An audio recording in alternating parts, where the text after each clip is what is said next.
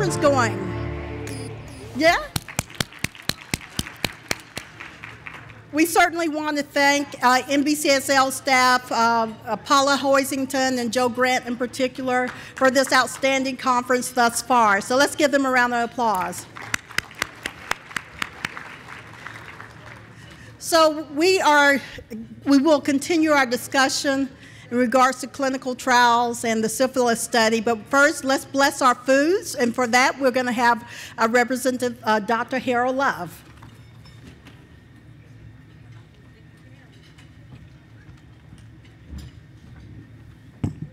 Let us pray. Gracious God, we once again thank you for what you've done for us this day. We thank you, God, for sustaining us through our sessions thus far. We ask now, Lord, that you would bless the food we're going to receive for the nourishment of our bodies and souls. It's our prayer in your name. Amen. Amen. Thank you, Representative Love. Next, we'll have Representative Peblin Warren come to the stage. Representative Warren was elected to the Alabama House of Representatives on March 2005. She currently serves on the Ways and Means General Fund Rules and Health Committee and also the Lee County delegation. Representative Warren is a graduate at Tuskegee University. Representative Warren.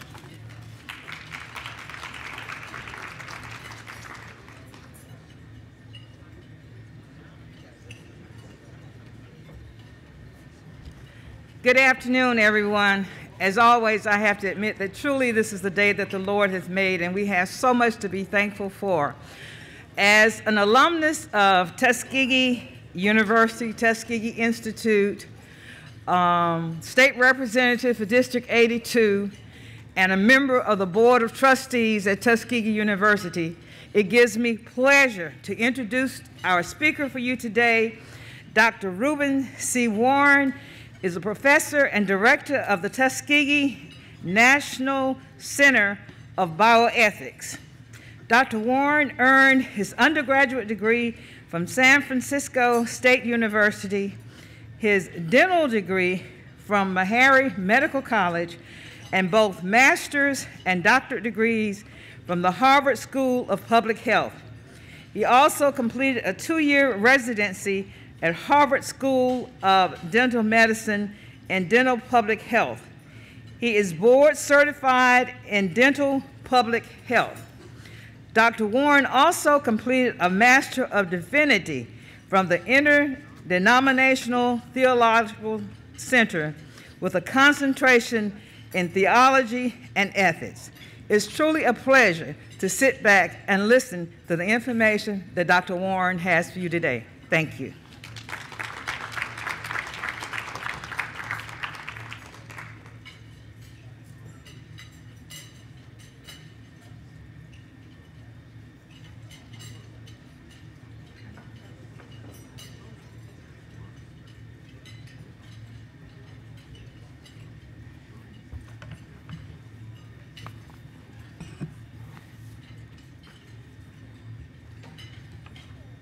Can you hear me? I'm not eating, and I'm keeping this mask on so y'all will know that the virus is alive and well. And it is impacting on all of us, regardless of who we are or regardless of who we think we are.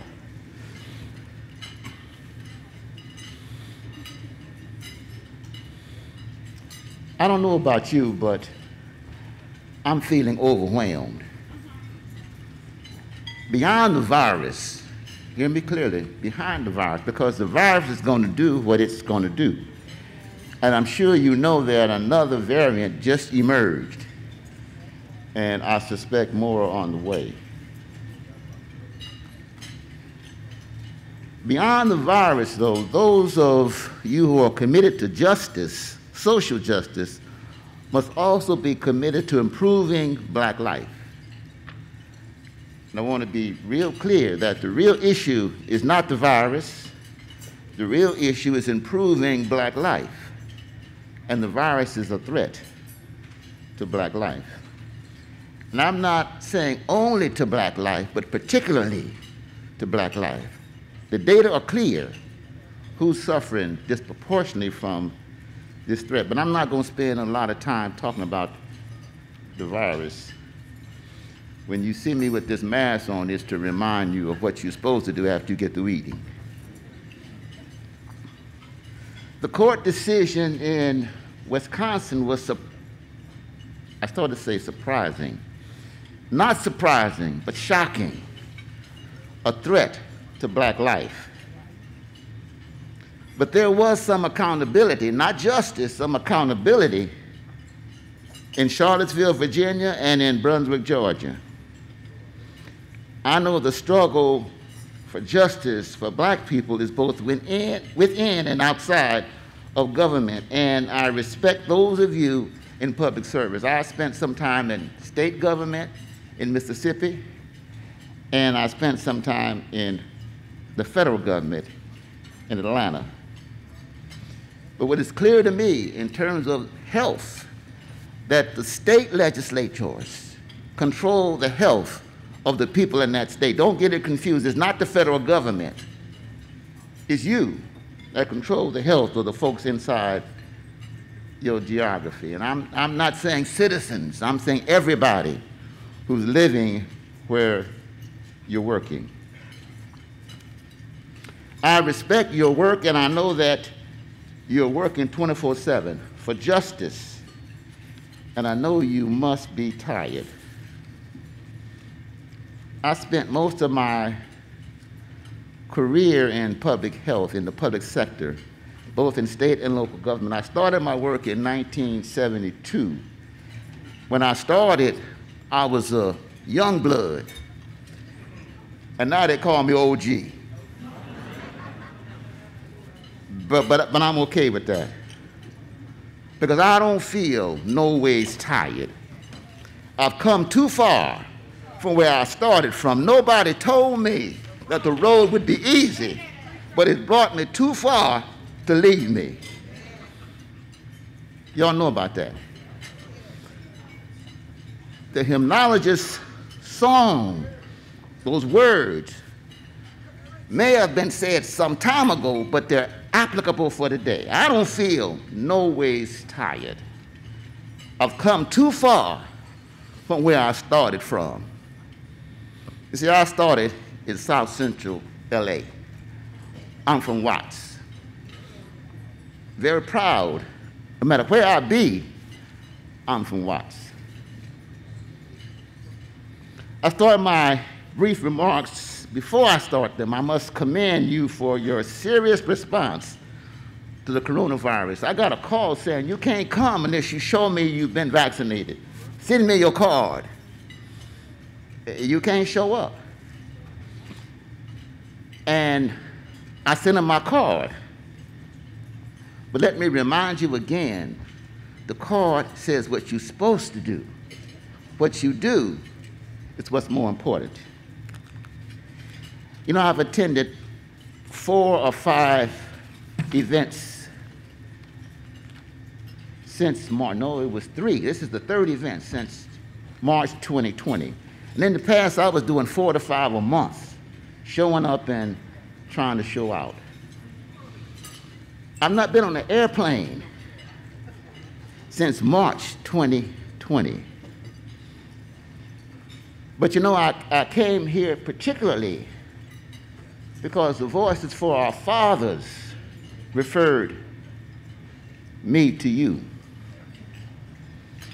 You know, I've been doing public work since 1972, and the pandemic is among the greatest public health threats that I've experienced. I've been through all of them. This is the greatest. But it's not the virus. Hear me clearly. It's not the virus. It's human behavior. It's what you do for those you care about. Your theme, prioritizing solutions to challenges in our community, is indeed a timely theme. Yes, we must prioritize solutions, but we must be very clear, however, about what solutions work and which ones don't work. Because folk will tell you anything, but if there's not a science base to undergird what they tell you, be thoughtful. My specific charge is to address truth, transparency, and reconciliation. I'm going to do that in about 10 minutes. For me, there can be no reconciliation without reparations, and there can be no reparation without truth. And for truth, you got to have transparency. So what and where is the transparency? While I know not what should preparations include, I believe that they are due, overdue nonetheless. I spent 20+ years at the Centers for Disease Control and Prevention. I joined CDC in 1988 after the United States Health and Human Services Department published a 1985 Secretary's Task Force report. And it was the first time that the federal government admitted that morbidity and mortality, death and dying, could be chronicled by race and ethnicity. And I didn't say caused by, could be counted by your race and your ethnicity. Right now, I can look around and tell you that you know somebody who had cancer.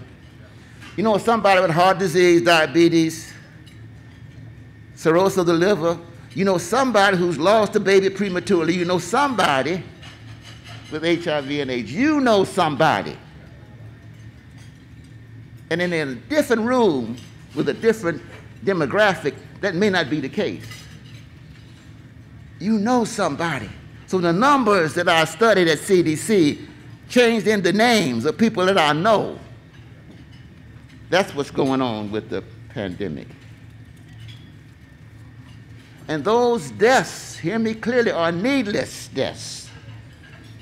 And regardless of your education, your income, your position, black folk are going to die, are going to be sick disproportionately compared to other folk. And I said in 1985, there were 60,000 people who died prematurely, black folk. Now, I joined the federal government in '88 to help address what was in the Secretary's Task Force report. Well, in 2005, David Satcher, and you know that name if you don't act like you do, headed a study that said, what has changed since '85? So in 2005, the 60,000 excess deaths had increased to 83,000. We spent more money, more information was shared, more research was completed, and more black folk were dying. You know, you asked me to talk about the National Center for Bioethics and Research in Healthcare. That's at Tuskegee, that's where I work. But I couldn't do that in a vacuum. Let me give you the context for that important center where I spend every day of the week. You need to understand why the center was started to understand why it must continue. There were three major historical occurrences that preceded the establishment of the center. Let's start with the Middle Passage and the enslavement of African people in the Western Hemisphere, 1619. Although we were in North America as early as the 1400s, chattel slavery devalued black bodies, attempting to deconstruct black life. Secondly, you all heard about the American eugenics movement. It provided a class and a race-based assessment to suggest that black folk were something different, and different then meant less than. Eugenics started in Europe, but it did not have a race component until it got to the United States. And you know, some folks said that W.E. Du Bois was supporting the eugenics movement. That's a lie. And that's been refuted by scientists, both black and white, scholars, both black and white. Some of you, and I can look around and know that you've experienced Jim Crow, segregation, and so-called integration, and other forms of individual, institutional, and systemic racism and bigotry. We're in the Deep South, and you know, we were brought here to meet the needs of white folk. And part of our struggle is to meet our needs as well. In the early 1900s, syphilis was rampant throughout the United States. In 1929, the Rosenwald Fund, you may remember Sears and Roebuck, piloted a study in Macon County to treat syphilis. They were treating syphilis, but because of the Depression, they stopped treating folk. And the federal government decided to continue, but it would not continue to be a treatment, but it would be an observational study. We wanted to see how syphilis impacted on black life. And I heard somebody said earlier, we can't call it the United States Public Health Service syphilis study. We got to still call it the Tuskegee syphilis study. Let that go. Because Tuskegee syphilis study suggests that Tuskegee was the main player. So every time you say Tuskegee related to that study, you think about Tuskegee Institute, the city of Tuskegee and Macon County. Let that go. Say it clear, the United States Public Health Service syphilis study at Tuskegee. That's the name. The real name was the Tuskegee study of untreated syphilis in the Negro male in Macon County, Alabama. Let me give you three things to remember about that. It was Tuskegee to imply that Tuskegee was behind it. It was untreated, which means they never intended to treat the folk. And it was black males to suggest that only black folk had this disease. So you see why it's important to unpack that name and say it right? So wrestle with it. Call it what it is. Just bear with me. The United States Public Health Service syphilis study at Tuskegee. Say it. Syphilis study at Tuskegee. Just work with that. The more you say it, the more you'll know it, and the more you'll embrace it. It was the most unethical and inhumane study in U.S. history. The most. And you heard earlier the consequence. And I also want you to stop calling them folk, the men who were in that study, victims. They weren't victims. They are not victims, they're heroes. And the more we talk about them, the more we know about their tremendous contributions to health and health care. You also heard the name Attorney Fred Gray, African-American lawyer who took on the federal government on behalf of the men. Attorney Gray is 90 years old, still practicing law in Tuskegee. Hear me clearly, I don't feel no ways tired. Let me spend the last 5 minutes talking about the National Center for Bioethics and Research in Health Care, which is a part of the settlement. Yes, the men and their families did get some dollars, not enough. So the compensation still needs to continue. It's not anymore, but the struggle continues. As a part of the settlement, President Clinton said that we need a center at Tuskegee University to prevent that from ever happening again. And let me say this also, that when you say the Tuskegee syphilis study in the public or the private sector, you ain't called Tuskegee, because you don't say that in Tuskegee. You call it like it is. So when you hear on the media about the Tuskegee syphilis study, they ain't called us. Refer them to us, and we'll clear it up. The vision of the Bioethics Center is shaping the future for promoting optimal health. Shaping the future to promoting optimal health. Our mission is to enhance social justice and the well-being of African Americans and other health disparity populations through research, education, and community engagement in bioethics, public health ethics, health disparities, and health equity. And what I know is that the states have the major responsibility for doing that. And for me, that means you have that responsibility for doing that. You have, as Mayor Neal says all the time, you've got the power. So use it. Use it. And there's a lot of misinformation, and this is not the time to clear it up. But all I can say, if you want to know about what happened, call the Tuskegee. We can clear it up, and we can clear it up with evidence, with history, and with research. So don't be confused about where you find out what you need to know. Call Tuskegee, and we can clear it up. And let me conclude by once again saying how important you are to what we're doing, how important what you do is to what we're doing. I've had the blessing to be in several states, and in each time, the state legislators, the black state legislators, were the way to success.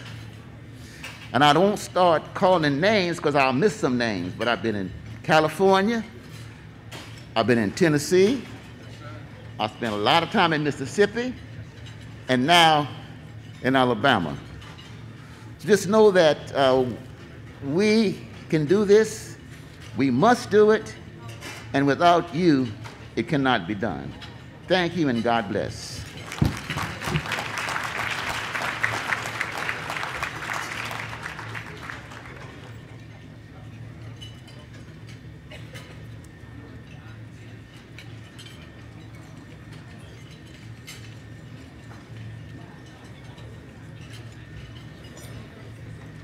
Please continue to enjoy your meal. We're going to continue with the program since we are a few minutes behind time so that we can get back on schedule. So our next speaker is Ms. Jo A. Valentine. She's the Associate Director, Office of Health Equity in the Division of Sexually Transmitted Disease Prevention, Centers for Disease Control and Prevention.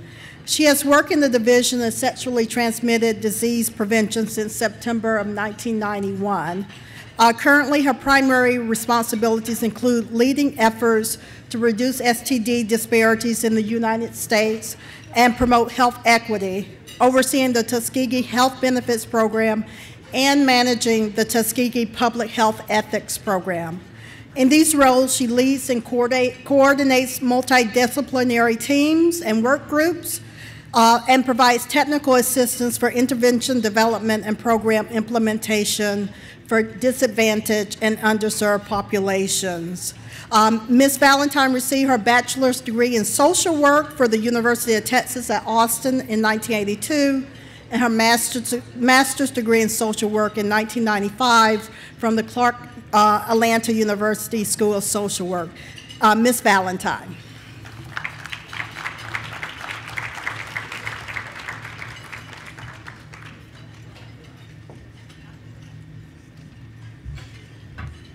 Good afternoon, everybody. Can you hear me so I can still hide behind my mask?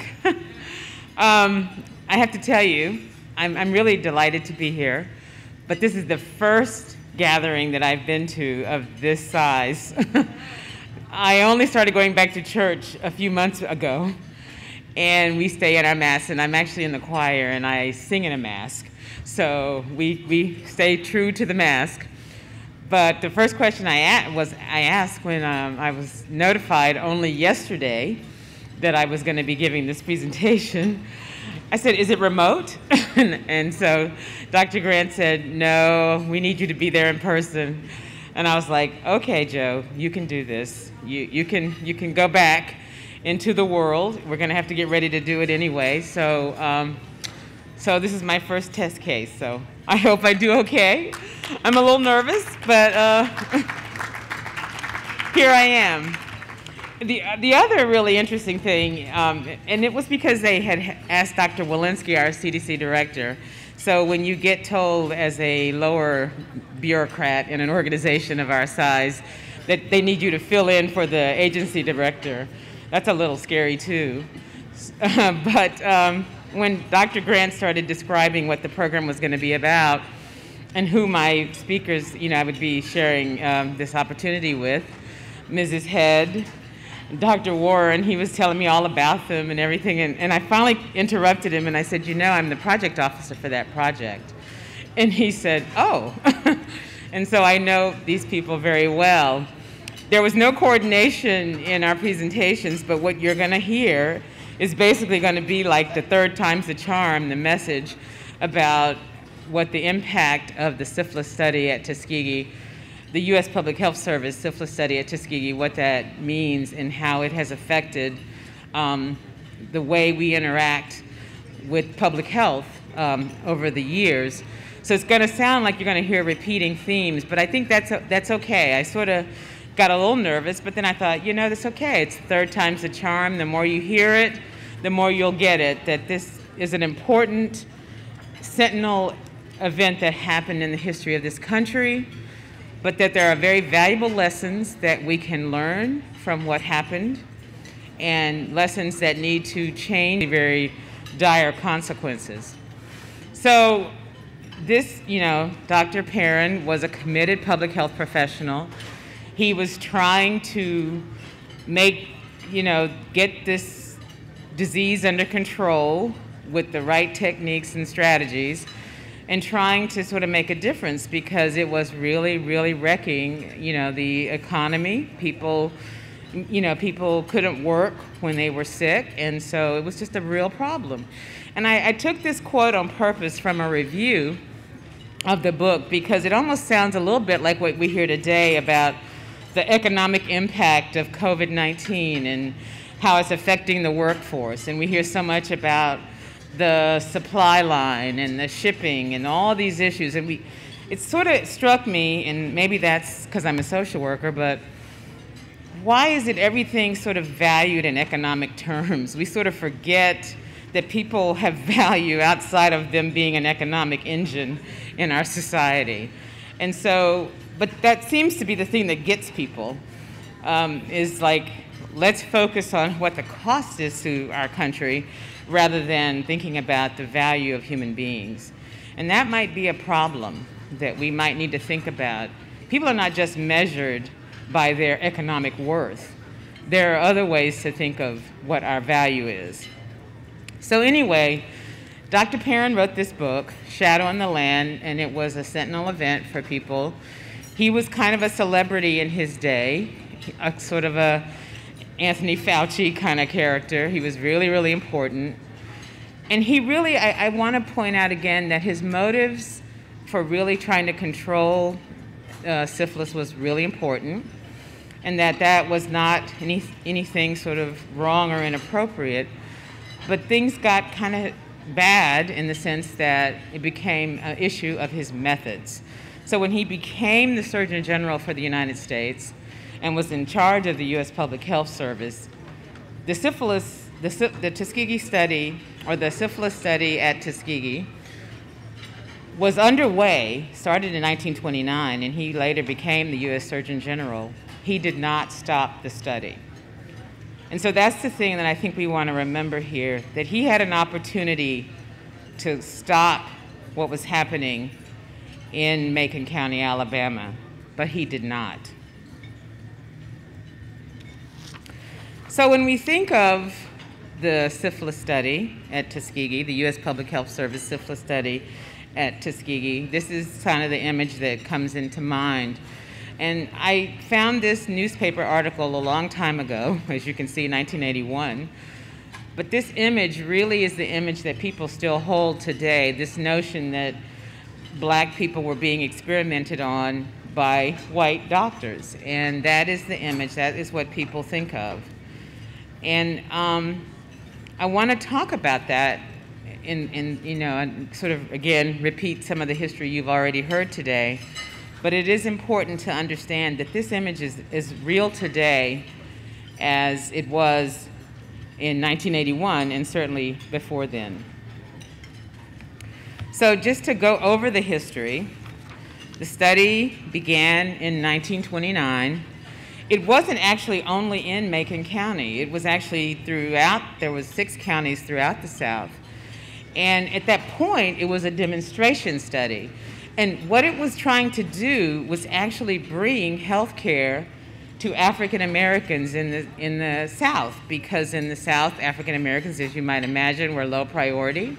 And so they did not have access to the then syphilis treatments that were available, which were pretty intense. I mean, you heard about the syphilis treatment centers because people had to like go somewhere for like 2 weeks and get extensive treatment, and it was pretty intense. And so it just was very resource intensive. And so unfortunately, African Americans in particular were left without any access to those days to the treatment that was available. And so this initial project was about how can we actually increase access to care and get these folks the kinds of healthcare needs that they have. So again, I want to point out the motive was not the problem. It's just the methods became the problem. So initially they thought they were doing good, and then, you know, money ran out, the depression hit, and so the support for the project began to dwindle. The Rosenwald Fund no longer was there to support it. And so it kind of fell to the federal government to carry the load. And so the study then moved to just one location in Macon County, Alabama. And it turned into a study not of getting people into care, but an observational study to see what would happen if the syphilis was left untreated. And so that was the first sort of tragic error there, that this sort of notion of looking at what happens if it's untreated. A study that started out being about access to treatment turned into a study to observe what would happen if it was not treated. And of course, the study went on for 40 years. And I included a photograph here of the U.S. Public Health Service Certificate of Merit that was given to the men who were subjects of the study, thanking them, grateful recognition of 25 years of active participation in the Tuskegee medical research study. So that just lets you know that people really sort of did not appreciate the lack of ethics associated with this study. So again, the study went on for 40 years. The subjects were African American men, poor and uneducated was often how we described them, what was in the National Archives. 399 test subjects, people that was men who actually had the disease. There was also about 200 men who were controls. They did not have the infection. But it's important to remember that people did actually die, that this disease is fatal if left untreated, that the wives, who often we don't talk about the wives, the mothers, but they were also at risk because, again, it's a sexually transmitted disease, and so these untreated husbands were, transmitting the infection to their wives. You had children who were born with congenital syphilis, and we know how dire that can be, and yet that all went on in this course of 40 years. So in 1972, the story broke. Finally, some attention was given to it. There was, the traditional response, the congressional committees get together and we have investigations and we have hearings. They ruled that the study was ethically unjustified. And then they agreed at that point that they would pay for, federal government would pay for health services for the men and their families. But then the men themselves said, okay, you lied to us and you betrayed us all these years. Why should we trust the U.S. Public Health Service to be my healthcare provider? So they did not want that. And they did sue, and things did progress, and they got to a point where it was like, no, we get to choose who our healthcare providers are, and the federal government pays for it. So it wasn't like they had to just go to the government doctors, and can you blame them for not wanting to go to the government doctors when it was the government doctors who had left them untreated all these years? So when all of this broke and the news happened and there were the congressional inquiries, you've heard about things like the Institutional Review Board that started to be a part of medical research, informed consent, all of these things came from that, the lessons learned early on about the wrongness of this study. But I also want to talk a bit about not just the research implications about how we do our research. I want to talk about programs because, in truth, most of us only encounter public health not in the research mode, but actually in the programmatic mode. And so I think it's important to remember that this awful study has implications for the way we deliver public health programs. So in 1997, President Clinton initiated this apology, or there was a group of people who got together and sort of prompted him to make a move, and he made this national apology. By that time, I was actually at CDC, and ironically, we were working on the development of the syphilis elimination effort. I don't know if many of you have heard of it, but we were trying to, syphilis was still a problem, and still is a problem, by the way. But we were then at that point trying to move on the elimination of the disease when this apology happened. And it was so interesting because at one point I was asked to write a letter that they thought they would, sort of public letter that CDC would then share with the men, the survivors of the study, sort of talking about our commitment to eliminating syphilis and why it was so important. And ironically enough, I wrote the letter, but then I was told, well, we don't want to associate syphilis with Tuskegee, which I thought, really? You think it's not?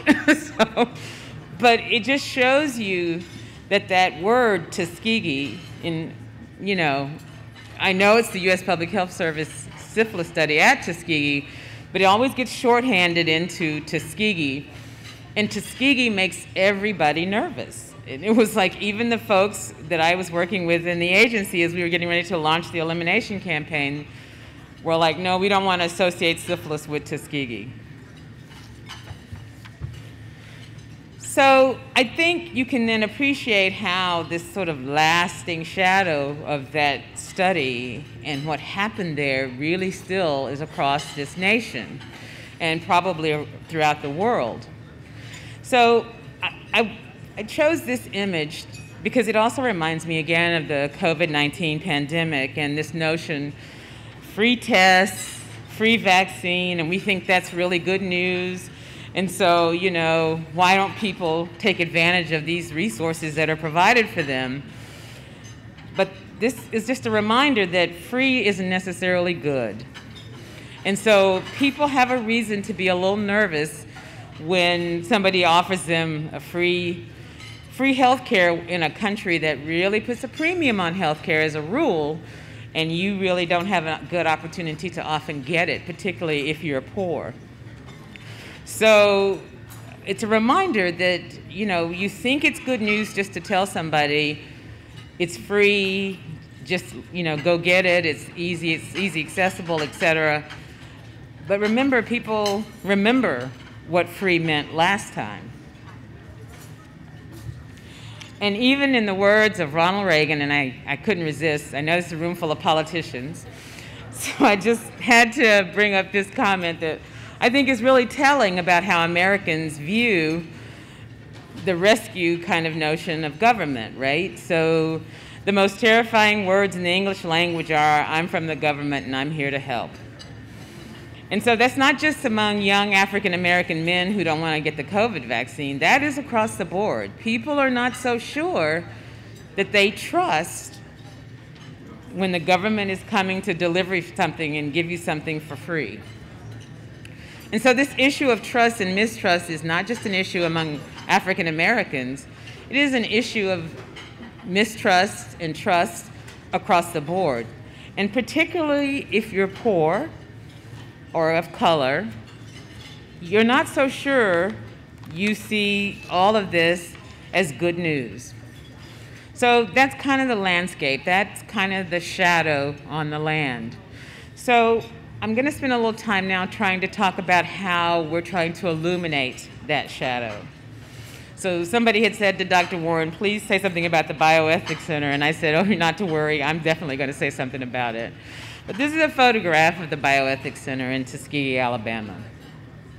And this is our attempt to work together to actually change the trajectory of this relationship that has been so detrimental for so many people. And I want to describe some of the really good work that's going on there. And I'm proud to be the project officer, proud that our division funds this particular activity, and it's my honor to have a chance to describe it to you. So the Tuskegee Public Health Ethics Program has some specific purposes and some specific strategies. We want to support public health ethics, training and practice. We develop partnerships with academic governments and non-governmental institutions, private sector, community stakeholders, all to advance ethical public health practice.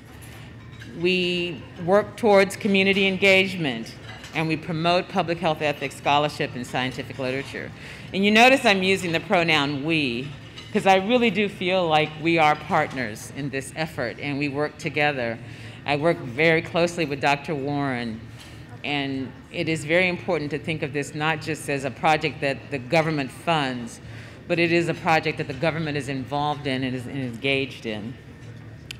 It allows us to engage with communities, and like I said, we partner with a variety of people, as you can see here, all about public health ethics scholarship and public health ethics practice.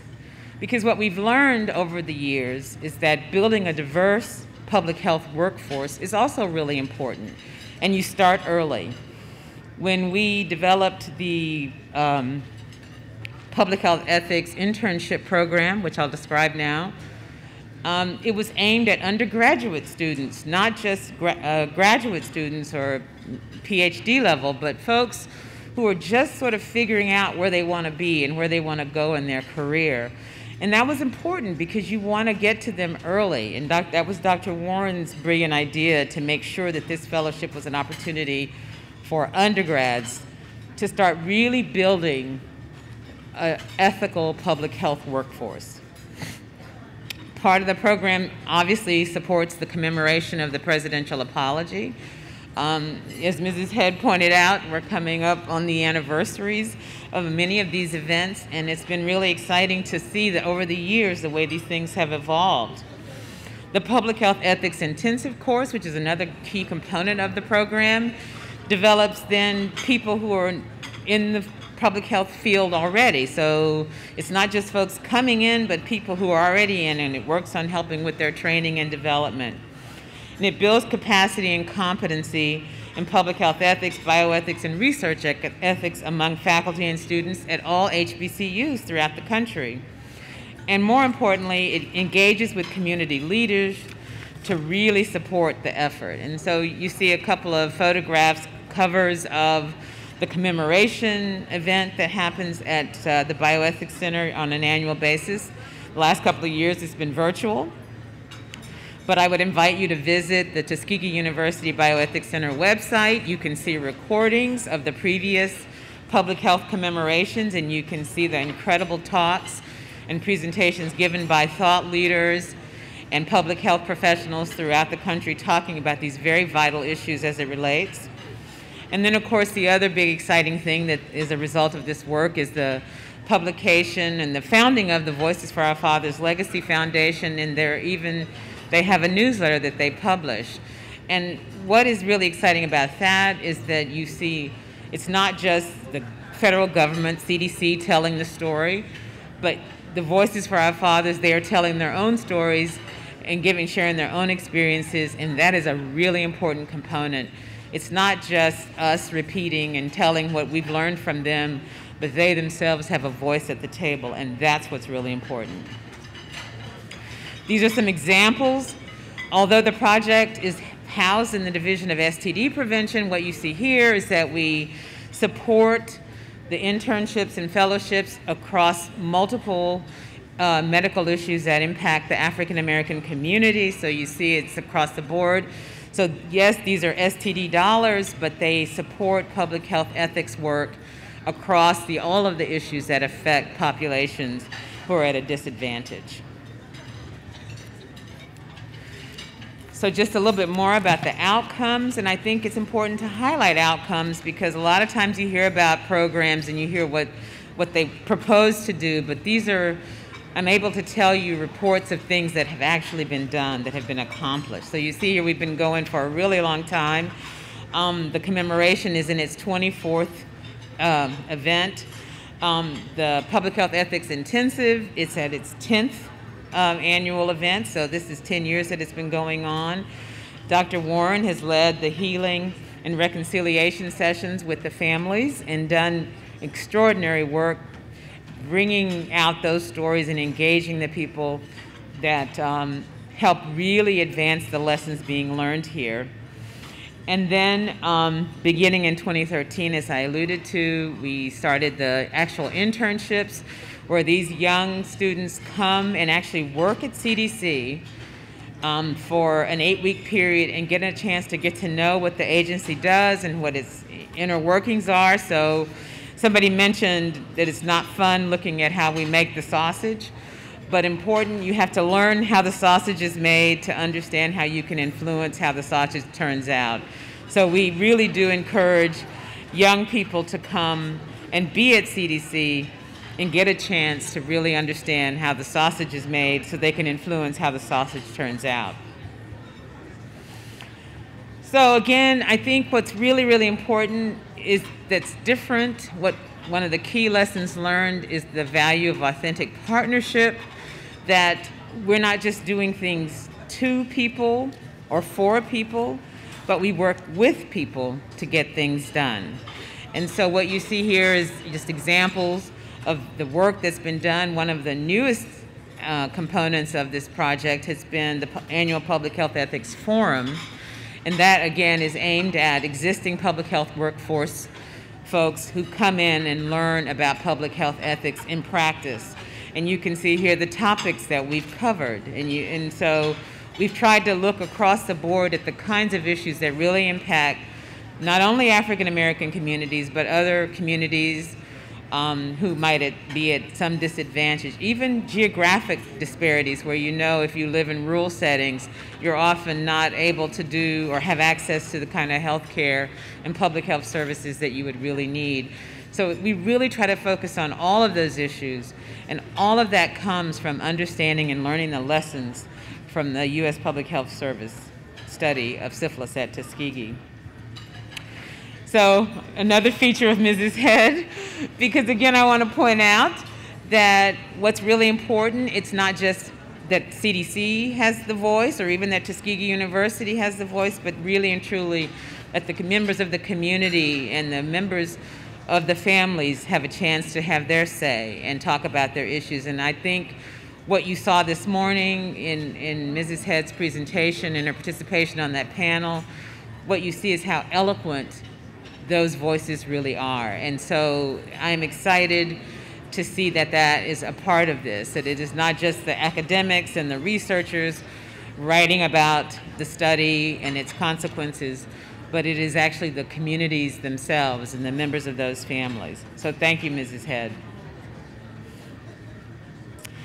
So kind of as I move towards the end of the presentation, I just want to say, so the main thing here is that the main lesson is that we've learned we go together. We work together. We work with communities, not for them or to them, but we work with them. It is a relationship. And so this African proverb, it's easy to go quickly. So when you think about the rollout of our various efforts to sort of urgently get into the issues that are affecting us in a public health situation, what we learn is when you rush into it with that kind of emergency room kind of mentality, then you run over people and you run roughshod over people's values, and that has consequences. And so I would urge us to work more effectively to build relationships so that we go together, not just, again, doing things to people, but with people. So at CDC, there's a strong commitment to health equity, and it's not just about the research, it's about the programs that actually are on the ground that make a difference for people. We understand the value of measurement and why evaluation is so important. And we understand that when you have rigorous programs and you get good data and good evidence, then you can then improve policies that have lasting effect over time. And so all three of these components are necessary, particularly you as legislators. The policies that come out of the state houses and out of the Congress, these things set up what actually happens to people on the ground. And so it's very important that all three of these components are thought through carefully and considered. I want to also point out that it's not, again, just doing good programming, it's that you have to do ethical work, and the Public Health Code of Ethics really is a wonderful guide for that. And what you see here is that a commitment to professionalism and trust, that health and safety, yes, is important, but it is no less important to have the trust of communities that you're working with. It's about health justice and equity, interdependence and solidarity, this notion again of togetherness, that it is important that we think about human rights and civil liberties, and sometimes those things get short shrift when we're in that kind of urgent mode. We're trying to do sort of an urgent intervention. You forget to think about these particular values, the notion of inclusivity and engagement. These strategies take longer to implement, but they are much more effective and they last longer. So at CDC, we have a strong commitment to looking at what are the structural barriers to achieving health equity. How can we actually achieve health equity? What does it take to do that? It takes an ethical framework. It takes a commitment to understanding the structural barriers to actually improving people's health over a sustained period of time. I have been at CDC now for 30 years. Sort of funny to say that, but anyway. And when I first got to CDC, we didn't say the word racism. But now we understand that the legacy of racism as it is happening right today, affects public health, and we have to take that into consideration. And so again, these are lessons that have been learned from that shadow on the land, that we have to be much more understanding of that impact and sort of really design our interventions not just to be at the clinical level of the health impact pyramid, but to actually address the base of the pyramid where we can do more and reach more and serve more. I'm going to end by really talking about a particular project from our division, the community-based approaches to reducing STDs, or CARs. STD disparities are among the worst disparities in our nation, and what you see is that unfortunately African Americans are very often most severely impacted by sexually transmitted diseases. And so we've had to really rethink how we do STD prevention and control in the U.S. So the CAR's goals are real simple. We want to reduce disparities, promote sexual health, and advance community wellness. But we do that with a commitment to working with the community. And so when we put out the announcement for the awards and people compete, they write grant applications. They come in with an application, they're judged, and then the funds are awarded. And then people find out that the plans that they may have proposed, if they have not developed them with their community in partnership, they actually have to go back to the drawing board. And that's a really challenging thing, because sometimes when we're really busy about being providers and making a difference and serving people, we don't always want to ask them what they want. We want to give them what we think they want, or what we think they need. And so the CARS projects require people to go back and work with their affected communities, engage with them, whether they be adolescents or young adults or men who have sex with men or women or whomever they're working with. They have to work with them to design the intervention. They have to listen to the partners that they're working with, and they have to collaborate in an authentic way to develop the intervention, carry out the intervention, and evaluate the intervention. And what we have found is that that's actually led to sustained efforts, even when the money finishes and the project concludes, they still get resources to continue on their work. When we've been able to actually effectively get men in particular into healthcare to get them screened and treated for STDs. And we have a toolkit that we make available for states and local municipalities on how to do this kind of work. While it was designed for sexually transmitted diseases, it's not limited to STDs. You can use it for any public health problem or challenge that a community might be facing. And it's available in both English and Spanish. So in summary, what is the most important way to illuminate this shadow, this lasting shadow on the land, is working with a commitment to community engagement and public health ethics that really leads to authentic partnerships and interventions that address social determinants of health, and making sure that one thing that was missing, and somebody mentioned that this morning, is accountability. We have to be accountable not just as CDC, but also as providers and other folks who are involved in serving the community. So as I wrap up, I just want to think back about the men who were the subjects of the U.S. Public Health Service syphilis study at Tuskegee. You know, they got involved with the study because they were looking for health care, and they were promised that they were getting health care. And they were kept in the study because they were being assured all along that they were getting health care. That is how valuable but how rare health care is for a lot of people still in our country. And so when you think about it, these men just wanted to be treated right. They just wanted to get their needs met, but they were lied to, they were betrayed, and this was intentional for 40 years because people thought they knew best for somebody else. They didn't ever ask them, you know, they weren't, they didn't question, do you want to be a part of this effort? We're trying to learn this important information about this disease. They never had a chance to have a say. Somebody made all the decisions for them for the benefit of what they thought were their high motives.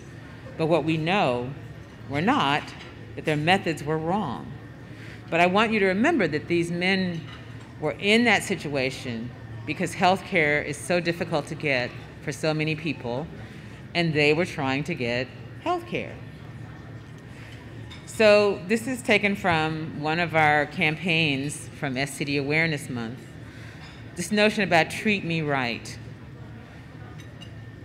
Just think if we had treated those men right. And that seems like such a, come on folks, how hard is that? That's the shadow. And that is why people to this day, not just black, not just white, who are not sure they're going to get treated right. So what are we going to do differently to ensure that people can have a little bit more confidence? How can we become more trustworthy to help people in? And I think we can't just do it by dismissing their skepticism, because you have a right to be skeptical when there's a history of not being treated right.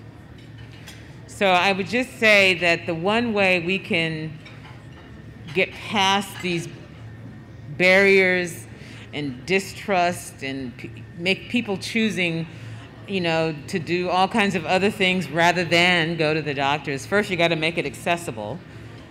But secondly, you got to make it trustworthy. And the way we do that is by establishing relationships with the people we're trying to serve and treating them as we would like to be treated. And that's right. Thank you.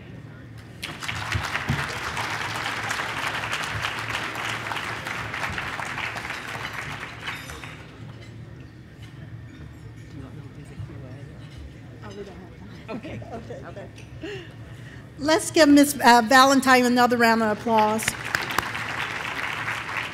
Also, let's give Dr. Warren another round of applause. The purpose of the plenary session this morning and the luncheon session today was to give you the facts about the syphilis study, to provide you and arm you with the information you need to go out to your constituents, to your friends and family about what really happened, the safeguards that were put in place as a result of what happened, and to give you the tools to address this whole trust issue. So thank you for ending on the issue of trust, Ms. Valentine, because that is so important. So thank you all for listening. If you have more questions, please reach out to NBCSL staff, in particular Joe Grant. We have materials that we can share with you that you can use in your communities and the work that you do. So without further ado, I'll call up President Billy Mitchell to close us out.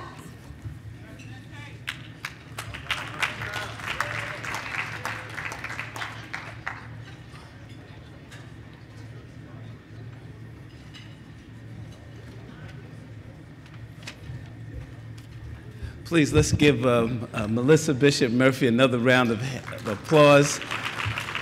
We cannot thank our luncheon and our session sponsor, Pfizer, enough for what they do, because it's an incredible partnership that creates an incredible synergy for us to get this kind of information that makes us better legislators so that we can serve our constituents. Now, I'm hesitant right now to dismiss us, because I had invited some special guests to join us at this time.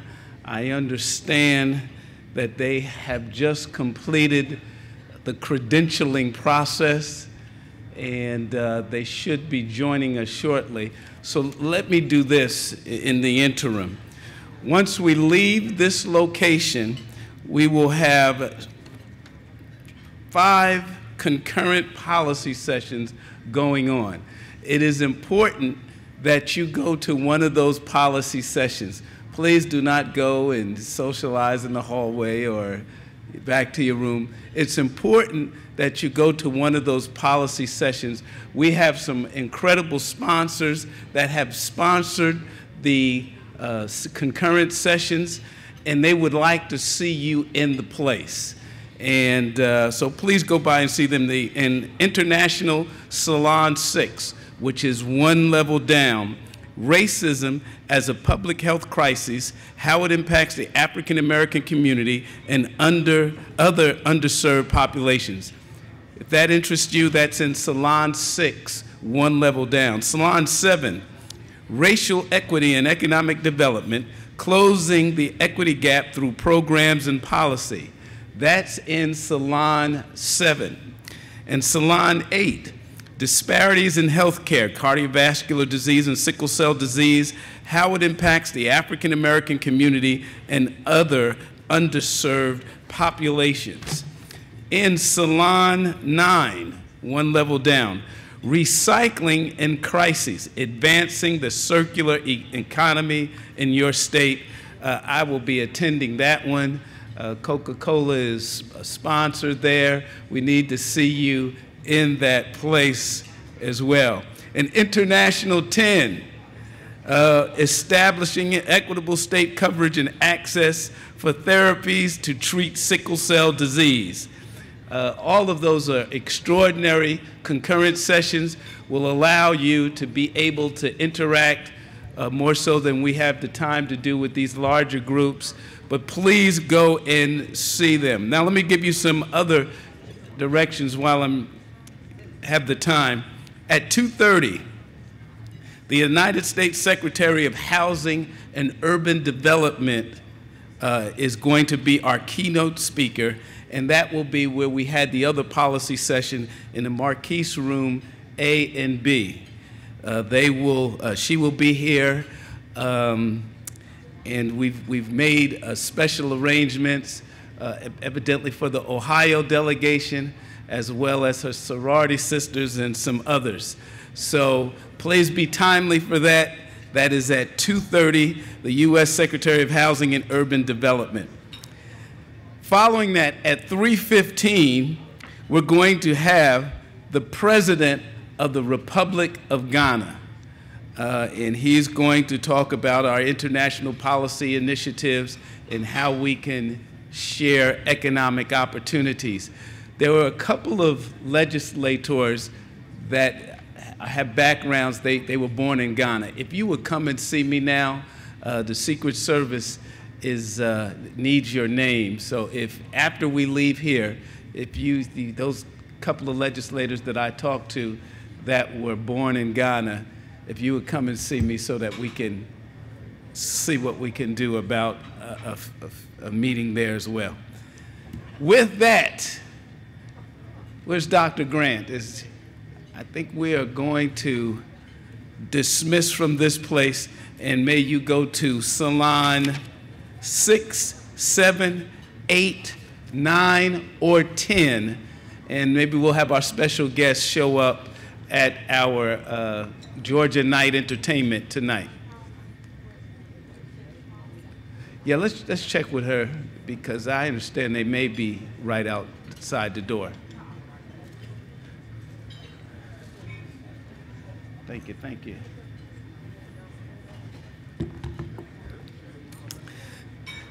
I can also talk about our special event for those who are credentialed for this conference.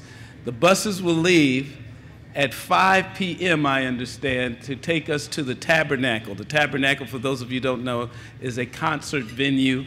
Our entertainment for tonight, among others, will be Tamar Braxton and Anthony Hamilton. And it is just for our group here. We've also have Jermaine Dupree stopping by and a few other entertainers that wish to come by for that as well. Let me call up our CEO and see if it's proper to dismiss you at this time.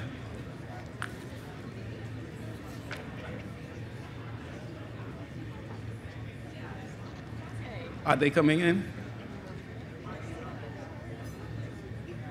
I don't say that. So we're going to go to the sessions in, and let's let them come to the Tabernacle tonight. All right. Ladies and gentlemen, we are dismissed to the policy sessions.